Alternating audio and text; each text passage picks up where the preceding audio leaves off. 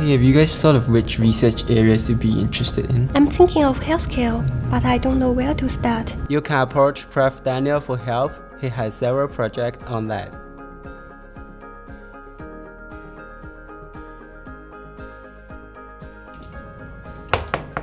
Hi, please come in. Hi Prof, I'm very interested in healthcare operations. Oh, sure, that's great. Actually, we are starting a new project with the NUHS Heart Center to work on their data analytics project with the intensive care unit, so to improve the operational efficiency and the medical decision outcomes.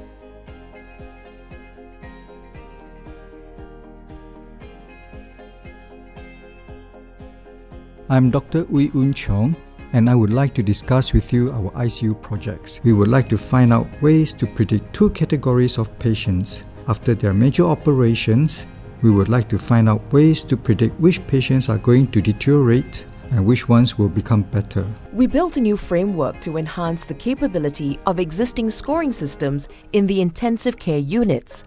For example, the sequential organ failure assessment score, which is a number between 0 and 24, is a commonly used scoring system to track a patient's status during the stay in the ICU.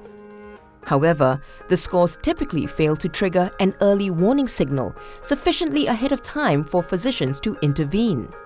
We identify a critical lag in the provision of information due to the long lead time to measure some physiological variables used in calculating these scores. This lag poses a problem when the system calculates the patient's score.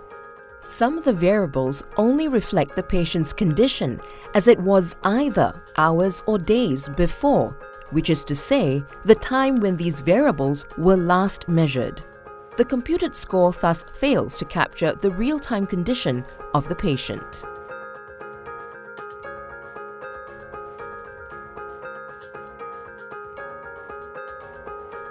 The new system was demonstrated to significantly improve various existing early warning scoring systems.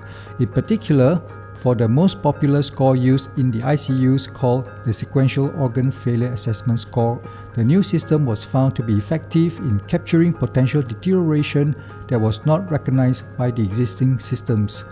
With more tests and validations, both internal and external, the new system can be potentially embedded in the existing system and new intervention protocols can be developed to improve on the new system.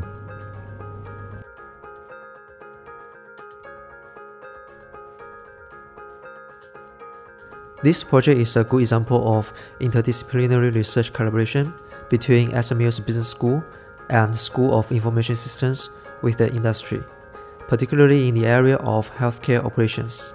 SMU partnered with the National University Hospital in this instance. Yan worked closely with me to develop a new algorithm and framework. She used optimization and machine learning techniques to find ways to solve the problem at hand. This project has helped her to strengthen her research ability and apply it to a real-world issue. I'm very grateful to have this opportunity to join Daniel's team and to be able to work with the hospital on this project. Indeed, I have learned a lot from this project.